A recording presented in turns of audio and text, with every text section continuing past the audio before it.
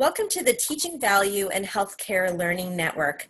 Join us to hear leaders in the field share practical and tangible advice about how to develop engaging curriculum and health system innovation to train a new generation of healthcare providers from diverse specialties and professions skilled to deliver high-value care. With national concerns about rising healthcare costs as well as overuse, underuse, and misuse of medical care, Cost of Care and the ABIM Foundation created the Learning Network as a space to share ideas, educational materials, and strategies in an open forum. Our goal is to discuss ways to get involved, implement, and sustain feasible innovations in teaching value at your institutions.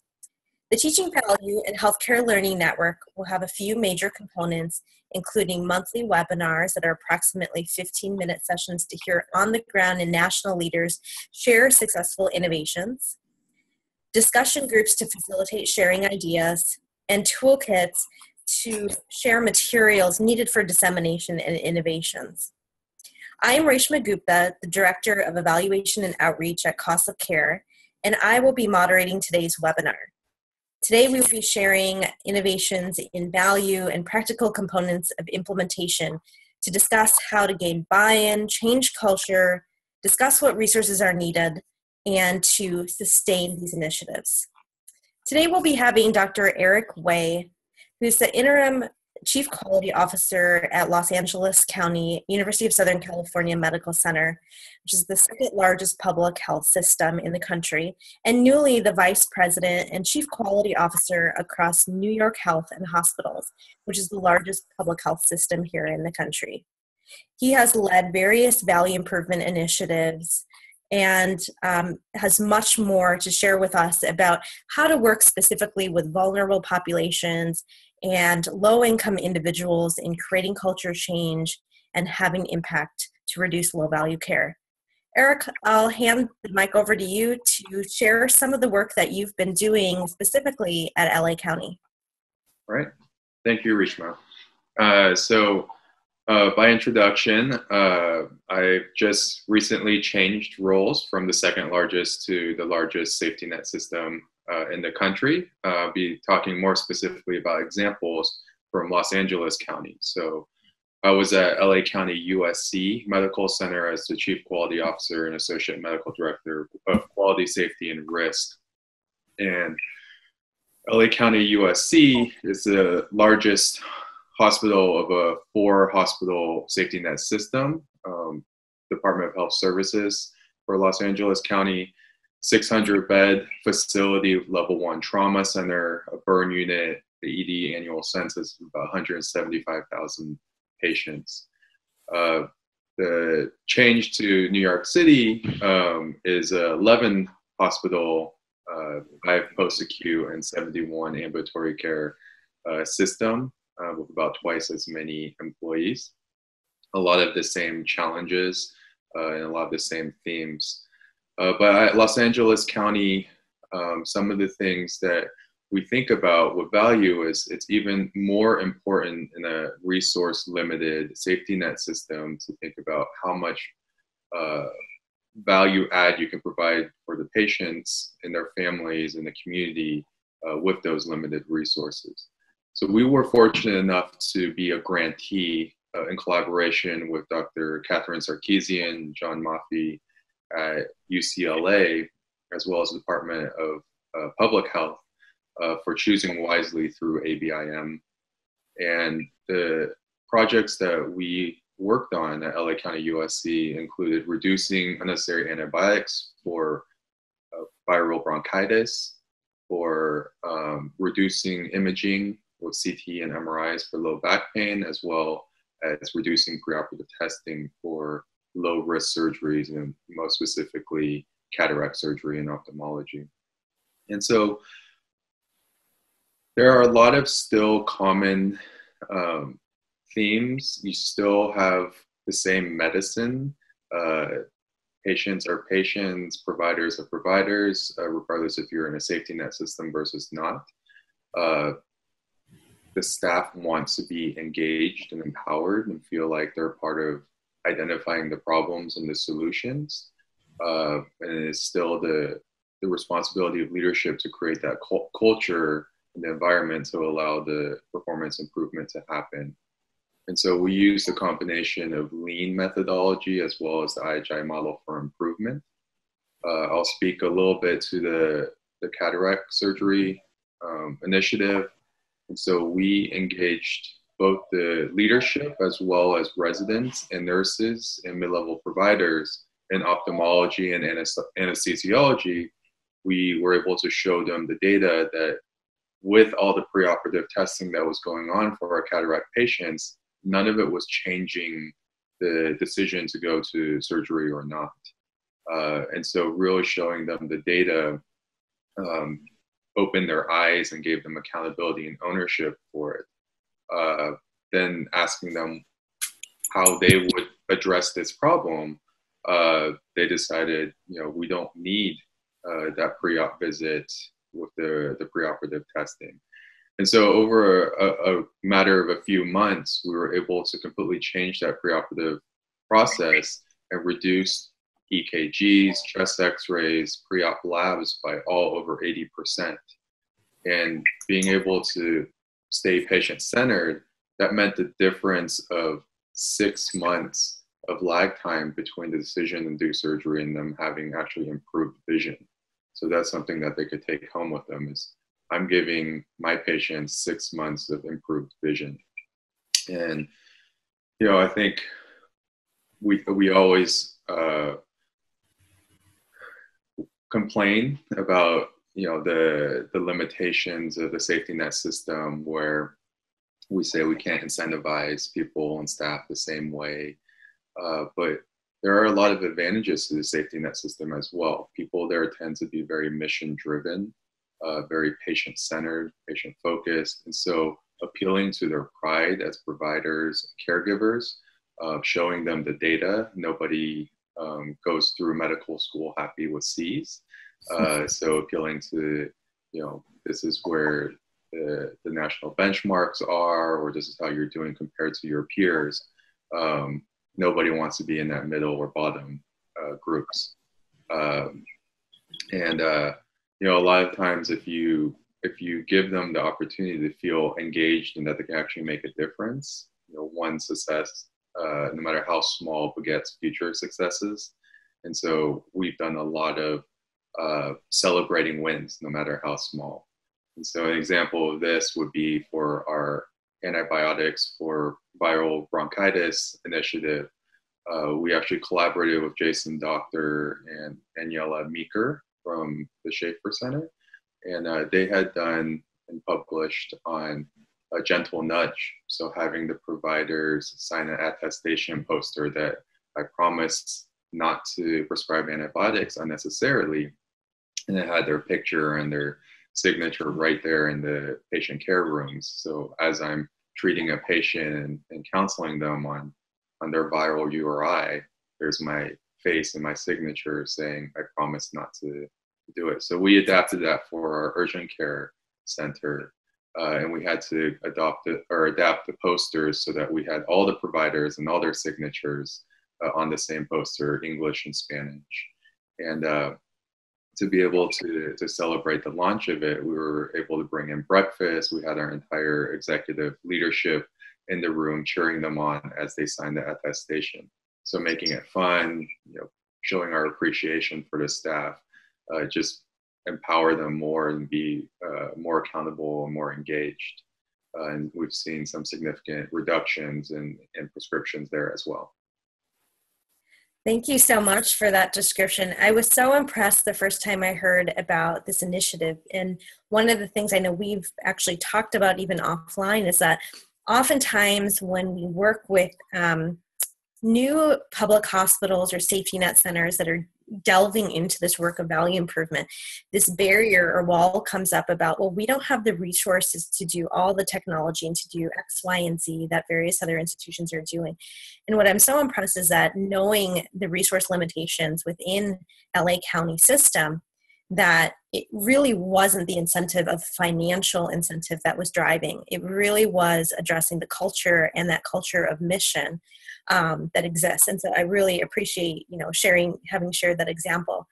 One question I have for you, which I think some of the listeners might be interested in, is what advice do you have for some of those, just as I described, other kind of safety net or public hospital systems just delving into this work that are bringing up some of those barriers as potentially issues, which often come to staff bandwidth as well as financial incentives, kind of low resources all the way through and through. What advice do you have for them?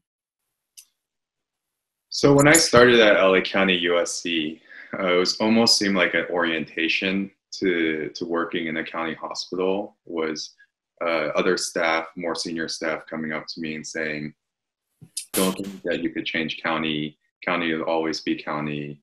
We've seen 5 or 6 different people before you come, and we've spent our entire careers trying to change county. It's just always going to be that way." So that defeated that learned helplessness culture is common throughout a lot of safety net systems. So the first is working on that culture with leadership of saying, that might have been true in the past, but we're not going to accept, that as the answer now.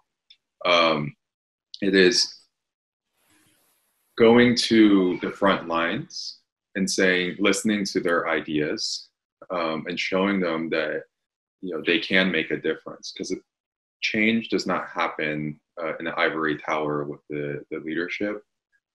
Change happens on the front line. And so creating the environment where people feel like they have the psychological safety to raise their hand and say, we have issues here.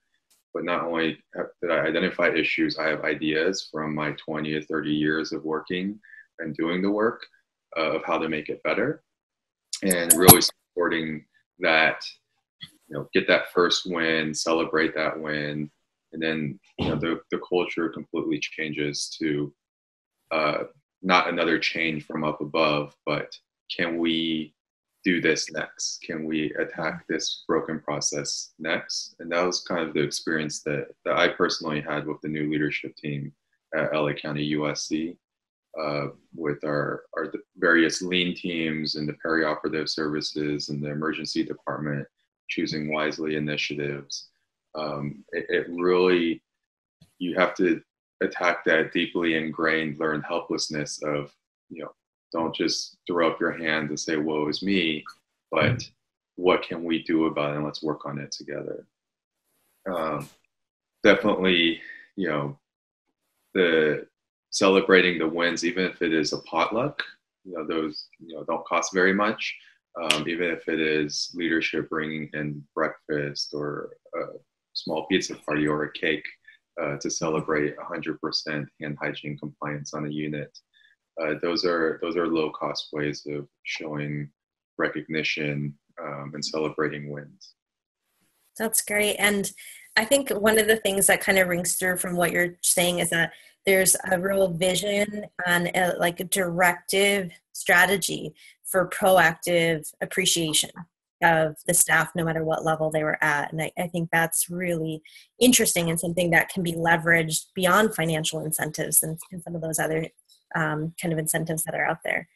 Another question that I'm interested in is to ask you, with these initiatives that you've done at LA County, did you have the patient's voice at the table, either during the planning, or kind of how was that integrated in? And if not, because oftentimes for various reasons, programs don't have the patient necessarily in the planning room, what advice from your experience working within the system would you have for others to deal with some of the issues in reducing low value care for populations that sometimes have issues with trust with the healthcare system, and the idea that, there may be conversations where patients are asking for XYZ and the system is moving towards not doing that extra imaging or whatever that might be?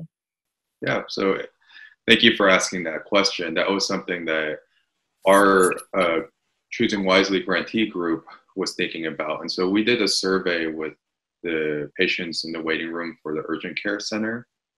And we had our suspicions that, maybe the safety net system is going to be more demanding. Maybe they're less educated. They're going to come in and ask for all this, low value care. our results did not pan out that there was any difference in expectations.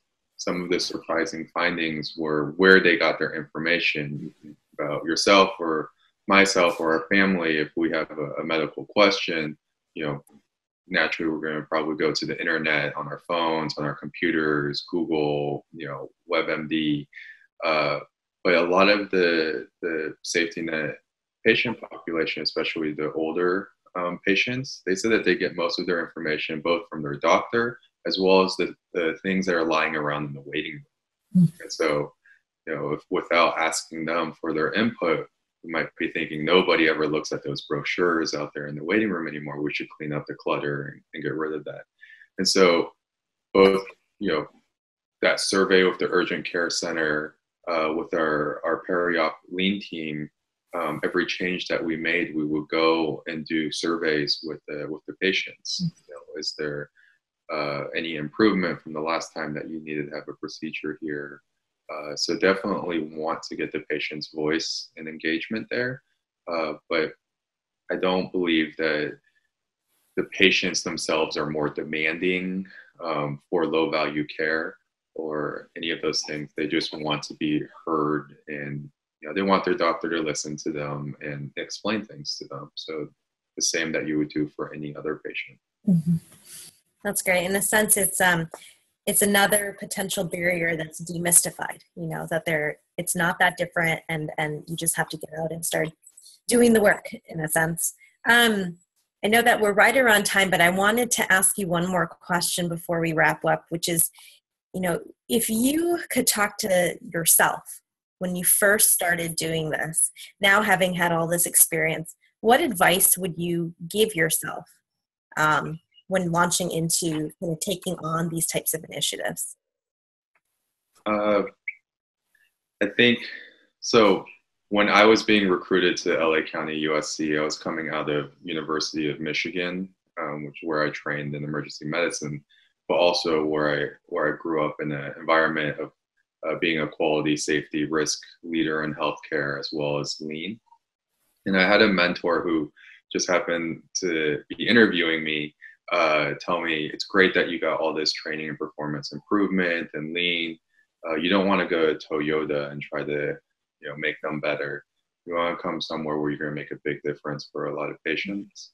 And that's been my experience working in the safety net, is that for a patient population that I believe is most deserving and so appreciative, to make big differences, improvement in the quality and the safety of their care. But this type of work can be very frustrating, especially in a culture of no, if we don't want any more change. And so my advice would be to be patient with yourself. And another great piece of advice that one of my mentors, Dr. Brad Spellberg, the CMO at LA County USC, told me is, I always on one-on-ones would say, I feel like I'm not going fast enough. I feel like I'm not doing enough. His advice was, the only way that you would let the patients and myself down is if you push so hard that you burn yourself out, that you end up giving up or dropping out, and then all those good things that you've already done as well as you will do in the future are lost. So I think it's being patient with yourself, staying true to the philosophy of performance improvement, rapid cycle, PDSAs, and you learn from those. Don't try to change the world all at once. And just keep up the good work. Great. Well, thank you so much for coming today to discuss with us some of the work that you've been doing and providing this really useful advice. Thank you so much. Of course. Thank you for having me.